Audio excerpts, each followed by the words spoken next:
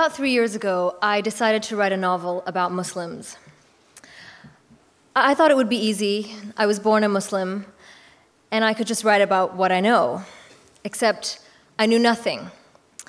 And the reason I knew nothing was because I had a very strange and eccentric religious education, authored by my father, who was a socialist. And I don't know if any of you are Muslims out there, but there's a tradition, you know, people invite someone called a huzur into their house, and the man comes maybe once a week, and he teaches your children to read from the Quran, to memorize the Quran. And my parents were very much against this because they were against the kind of rote learning. And we were living in Thailand at the time, very strangely, and there was a very small community of Bangladeshis, and they all employed the same huzur. And he would go to everyone's house on Sunday, one at a time, and teach each of their children, except he would never come to our house. And there was a lot of speculation in the community about what would happen to this child whose house the huzur never visited. And I was that child. But instead, on Sundays, we went to the video store. And at the video store, I was allowed to choose one film that was of historical or religious significance. So we watched the great Hollywood studio films like The Ten Commandments, Ben-Hur. We watched, there's one film about the Prophet Muhammad called The Messenger. We watched that, but we also watched, we watched Gandhi. That was part of the program. And so I sort of grew up thinking that, God has the voice of Charlton Heston and the cleft chin of Kirk Douglas. And as a result, when I came to write this book, I was woefully ignorant. But more seriously, I have always felt a deep ambivalence about Islam, because it's been very difficult to square my education, my aspirations, and my freedoms with the way that I have seen the faith being observed around the world and in my country, in Bangladesh. And I have never been able to find a way to reconcile those two things. And I've had a real problem with that. And it was almost impossible for me to think of a way to have a kind of sympathetic and sweet understanding of the faith that I needed to have. On the other hand, I felt quite protective of Muslims when I was confronted with a lot of the stereotypes that we see that are so pervasive these days. And I found myself saying to people, oh, well, there's no such thing as the Muslim world. There are many Muslim worlds. We don't all wear veils. Different Muslims practice differently in different countries and different communities. This was, a kind of protective feeling that I always used to get. So when I came to write the book, there were these two competing demands. There was the resistance, there was the alienation, but there was also a desire to belong and to have a kind of citizenship with that community, which is possibly why I had this urgent impulse to write the book. But luckily, I'm a novelist, so I get to tell tales, and I also get to read tales and get inspiration from other writers. And one of the writers that I started to learn from is called Ruqayya Sakhawat Hussain, and if you're not Bengali, you may not have heard of her. She was around at the turn of the 20th century, and she wrote her best book in 1905, and it's called Sultana's Dream, and we now know it to be one of the first depictions of a feminist utopia.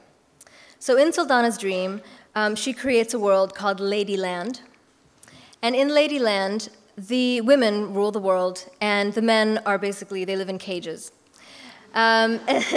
And this idea came to Ruqayya because in her day, women lived in a sequestered part of a house called a zinana. And she created this idea of a mardana, and mard means man in Urdu. So in Ladyland, the women rule and the men live in the mardana. And everything is beautiful and peaceful, and women fight off attackers from other worlds, other countries, using solar power. They create these giant mirrors, and they're so hot, they reflect the sun, that no one dares to attack them. So this is the kind of utopian ideal of Ladyland. But Ruqayya didn't just write novels, she was also a critic of Muslims. She was a great critic of parda and of the segregation that made it impossible for women to participate in political and public life. In addition to that, she created the first ever school for Muslim girls in Bengal. And many women of my grandmother's generation attended school for the first time because of Ruqayya Sakhawat Hussain, and her school is still around in Bengal today. So I was inspired by Ruqayya because she was a critic of the faith, but she also worked within the community, and she worked for the community, and this was part of her kind of social and literary program. The other artist that I drew great inspiration from was the filmmaker Satyajit Ray. You may have seen the Apu trilogy. Satyajit Ray made a film in 1960 that was based on a Bengali short story, and the film is called Devi.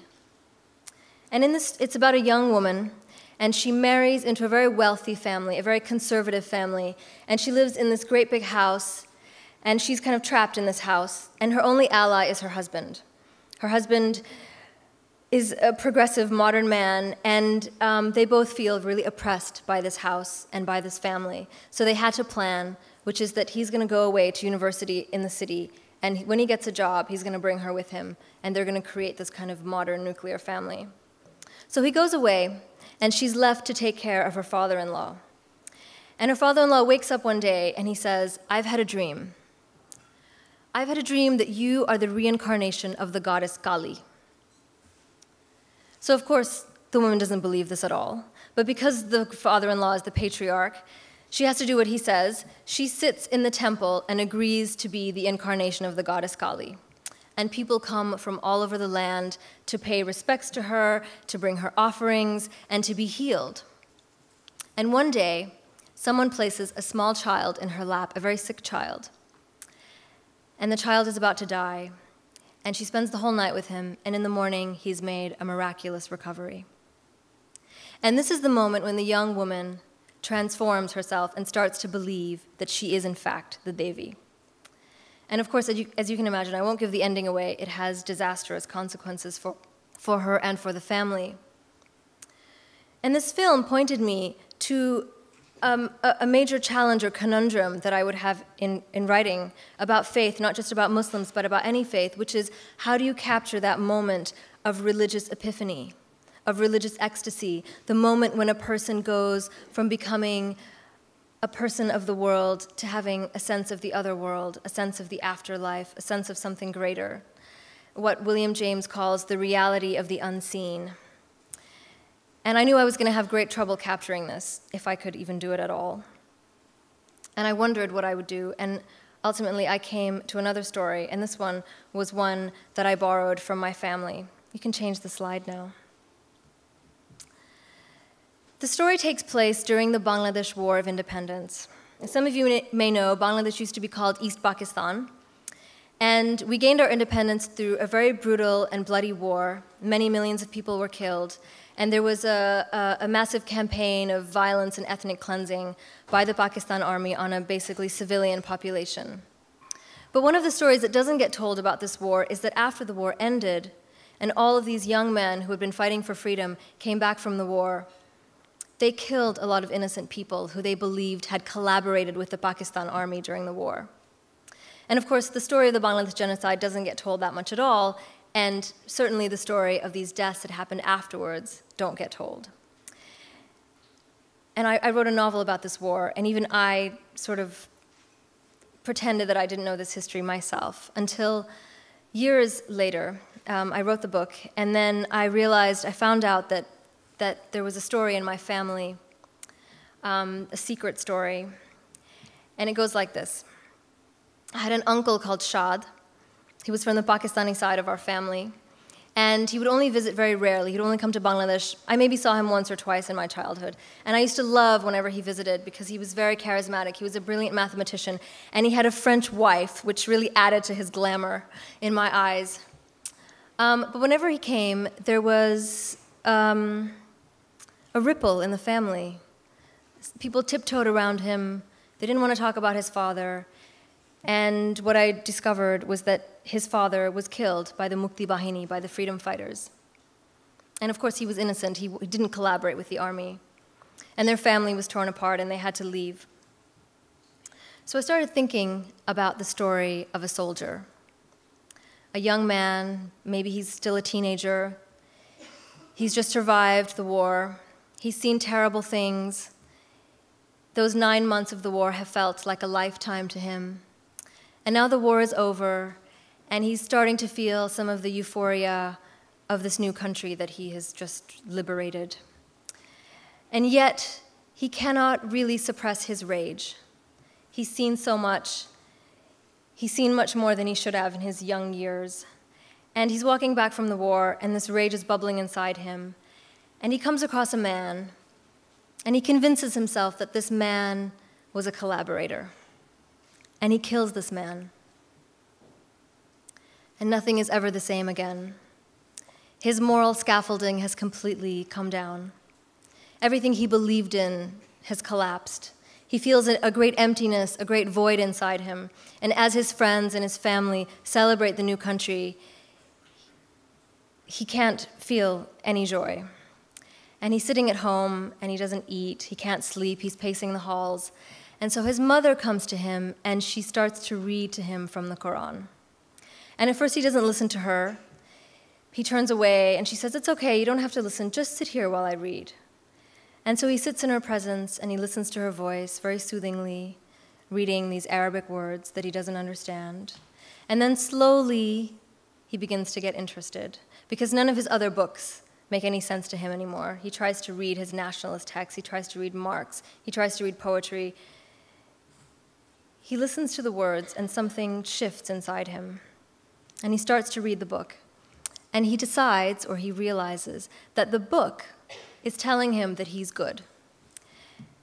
The book is the only thing that believes he is good. And I had to read the Quran to research this book, and in fact, there's a strong thread through it, which is about how human beings are kind of essentially good, not sinful, but good, born with a kind of moral integrity and a moral goodness. So he reads from the book, and he believes the book is telling him he is good. And he's changed. And his whole life changes as a result. It's completely transformed. And if you'll allow me, I'll just read a very, very small paragraph. This was how it began.